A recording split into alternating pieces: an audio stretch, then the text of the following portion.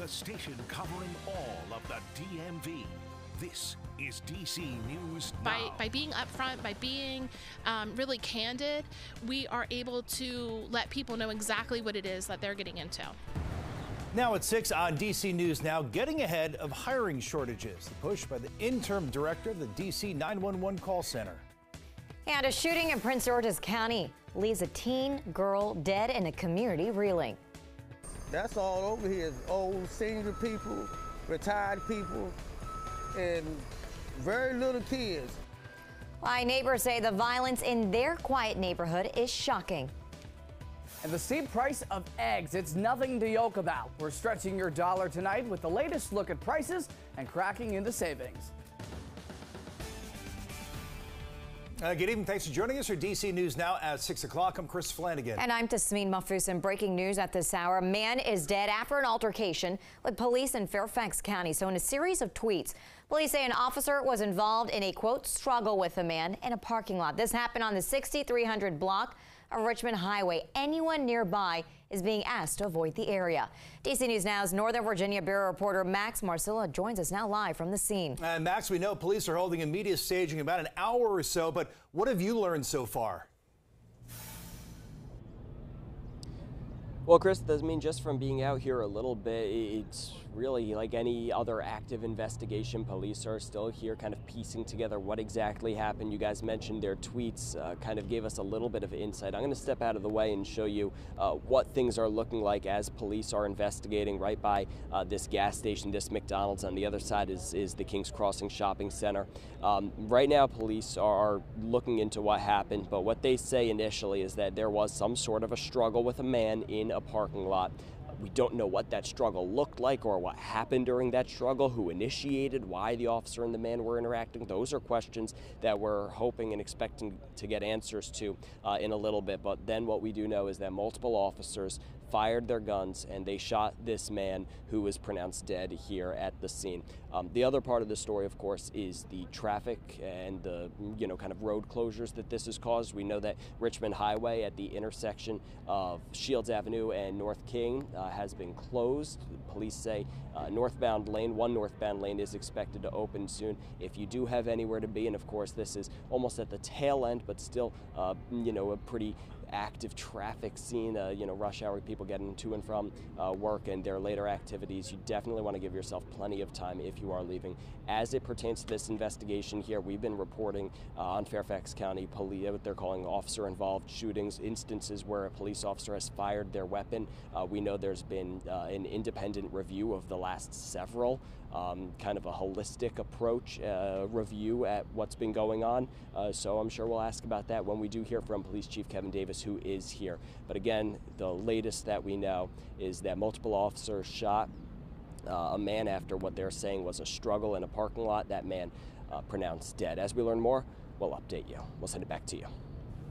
Max Marcilla, thanks. Meanwhile, all new tonight, the woman in charge of DC's 911 call center answers to accusations by a local family. They claim their loved one died because of delays getting help. It's a DC News Now exclusive. Our political and government reporter Leonard and Fleming spoke to Heather McGaffin today and the family of Bernard Baker Jr. Yeah, Leonard, acting director Heather McGaffin says there's no excuse for a delayed 911 call. No excuse, she says, and let's be clear, they are not accepting blame, but they are taking the investigation into these accusations very seriously. The Baker family, though, expects answers. Please hold for dispatch. Please hold for dispatch. Heather McGaffin, DC's acting 911 director, says this should have never happened, especially when it can lead to a loss of life. In an emergency, no one ever wants to wait. Bernard Baker Jr. died late last month, and his family blames 911 and the EMS response. A wait time is unacceptable in any situation. I want us to minimize the wait time as much as we can in any situation, because that is what helps build confidence in our system. Baker Jr., 42, died in the early morning hours of April 30th after what they considered a slow response from 911 and then paramedics. McGaffin is not admitting to wrongdoing. It is under active investigation. We will be in contact with the family, to explain our findings, not in a public setting, right? They deserve to hear it from me. Kevin Baker gave chest compressions to his dying brother before the paramedics arrived. it's still that we lost one. Attitude and an understanding of her aggressively approaching the situation. This should never happen to anyone. There have been questions of whether the call center had enough employees working that night, a point McGaffin wouldn't confirm. The 911 call center held its first ever prospect day, where more than 130 call taker applicants took tests. The agency has 1 out of every 5 jobs open. I'm happy that they're doing something about it, but we should have been done something about it. Bernard Baker Sr. says he's looking forward to McGaffin being transparent. We know where we stand with them. McGaffin would not say when the investigation will be completed. Fire and EMS officials are also conducting an investigation into their response time. Baker Jr.'s funeral and burial will be held on Friday. Reporting from the studio, Leonard N. Fleming, DC News Now. Leonard, thank you. All right, let's check on the forecast with our Chief Meteorologist, Jessica Webb. Yeah, another beautiful day. Really, the pick of the week, right? Yeah, today was a good day, right? Nailed it. Yeah, high pressure on top of us right now, but still kind of hazy outside due to that wildfire smoke coming in from central Canada. Taking a look right now at our temps, we did not tap out into the 80s in the district. So kind of short of that this afternoon, back into the middle to upper 70s. In a few spots, our surrounding counties from Montgomery to Loudoun County as well. You were on the cooler side. You didn't have sunshine that was really out and about today, so that didn't allow us to get to the lower to middle 80s here in the district. Now, surrounding areas from Frederick, Maryland, Westminster, you touched 81 to about 82, and then you had Northern Virginia definitely on the warm side. Today, dew points were very refreshing. Those are going to start to spike up as we go into tomorrow. Tonight, though, whatever you have planned, you should be outside. Limited cloud coverage, but that's high pressure. It is retreating at this time, and that's unfortunate because as we go into the weekend, we're going to start to track in these showers and this stormy activity. It's already starting to really rev up. This is a bow echo with severe weather out towards Mississippi. I really am looking at that storm system and tracking its integrity for the next couple of hours or so, because that's the same storm that will impact us going into late Friday into Saturday. Partly cloudy to mostly clear skies for tonight. By that 9 o'clock hour, we're in the lower 70s, guys. All right, developing now at 6, Prince George's County police are investigating a shooting that left a girl dead and a man in the hospital. It happened in District Heights. DC News Now's Tosin Fikile has reaction from the neighborhood. Investigators say both victims were found shot inside a home in this complex behind me on 10 Out Place. And a shooting here is something one neighbor says is very unusual. This morning I found out was somebody that got shot. Last night I found out it was gunshots. And gunshots is why police say they were called to the 1800 block of 10 Out Place just after 9:30 on Thursday night. Investigators say that's when they found a man and a girl who were shot inside a house. They knocked on my door last night around about 10:23, asked me did I see anything or did I hear anything. I didn't see anything, hear anything. I was in the bathtub, so I told them no. And they says, okay, it was an incident happened next door to me. The victims were taken to the hospital. Police say the girl later died. I feel terrible, man. That's terrible because that's all over here is old senior people, retired people, and very little kids. If they come, most of them grandpeople, the kids come to their grandparents. And those who live here still in disbelief this happened.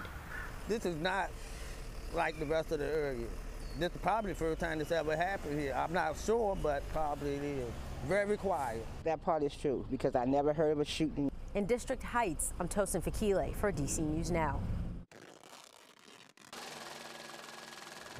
And the impact of inflation continues to creep up costs up and down the grocery aisle, and the price of eggs has been among the largest burdens. Yeah, no doubt. As DC News Now consumer reporter Ben Dennis discovered, he is here in studio tonight. There are deals and discounts that you can really crack into, Ben. That's right, Chris and Tasmin. Good evening. Consumers, they needn't scramble to find savings before going to the grocery store. Sure, those paper coupons could help, but resources on your cell phone can also help lower your grocery bill. How did we get here? Well, millions of chickens were killed to slow the spread of bird flu, and farmers had to compensate given inflated costs. And while prices are 21% higher in April compared to the year before, they are down a notable high in January. That was 70% higher than the start of 2022. Now, federal data says the average cost per dozen eggs $3.27. A quick price check, Harris Teeter promotes $3.69 for 12. Prices below the national average at Giant, however, as well as Walmart. Giant, $2.79 for store brand and $1.70 over at Walmart. And here's where we found ways to save. As you just saw, price checking between retailers plus digital coupons. They're offering $1 off or more, as well as cash back with grocery rewards programs. And believe it or not, cracking open your eggs and freezing what's inside is safe. The National Center for Home Food Preservation says eggs can be frozen and stored safely, and ice trays can help keep them separated. Stretching your dollar for DC News Now. Ben Dennis, back to you. And thank you. So we're continuing to stretch your dollar tonight with Mother's Day right around the corner. Amtrak is offering a Mother's Day travel deal. So Amtrak is calling it the Mother's Day Buy One, Bring One 50% off flash sale. Kids from 2 to 12 years old ride 50% off. This deal is valid for sales starting today through May 17th and valid for travel starting June 1st to August 30th. I like gift certificates. And jewelry.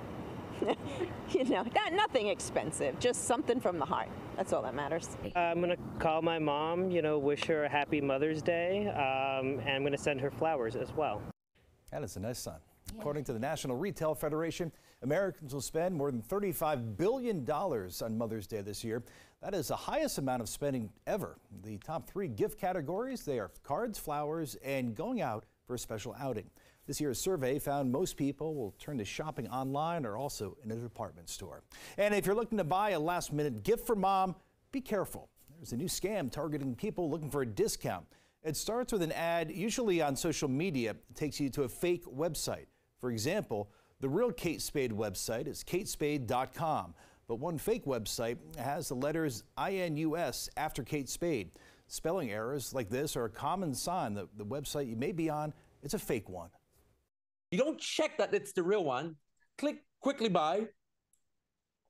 Your money's gone. Make sure that you can go to the same place directly from the website, the main website, and not just through the ad. Otherwise, it's a scam. Yoav Curran is a cybersecurity expert. He says just because there's a lock symbol next to the URL does not mean the website you are on is actually a legitimate one. It only means you have a secure connection to the website.